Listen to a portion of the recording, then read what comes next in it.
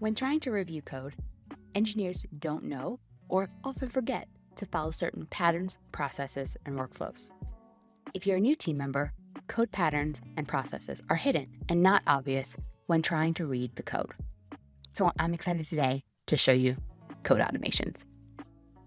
Code automations allow users to automate code knowledge hidden in the code and expose the right information at the right time in their workflow. This ensures that you can scalably enforce processes, best practices, gotchas, patterns, all without annoying your developers so that they can actually pay attention and don't just ignore warnings. So let's add an automation trigger. An automation consists of conditions and actions.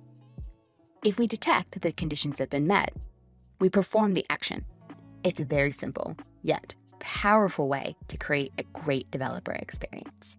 For some context, in our code base, we do deploys with zero downtime. This means every time you need to make a change to the database, in other words, do a migration, the same code must work correctly before and after the migration. But our engineers sometimes forget this rule, but now we can give them a checklist and a reminder explaining why we need to do this. So first, we'll give the trigger a name. We'll select the repo,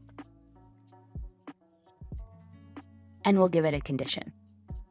You can match a change in the pull request when the file path is changed, the file name is changed, or a file in a particular folder is changed.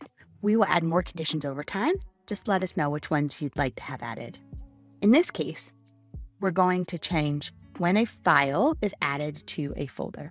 We're going to ensure that the folder path matches a particular glob, but you can also choose when a path equals, contains, start with, or end with. And then we will give it a path.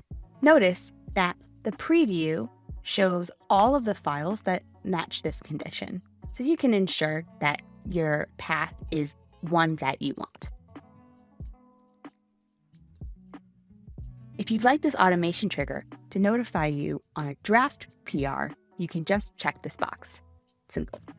Next, you want to add the action that you want to occur when this trigger happens. You can choose from add a comment, add a checklist, add a reviewer, or add an assignee.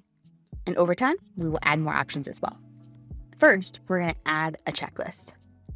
So to make a checklist, all you do is choose the add checklist option and say what you want the checklist to have. You can also mix and match. So we'll also add a comment to remind the developer why this checklist is relevant. And that's it. Hit save, and your trigger was created. Now you can start automating with code automation triggers.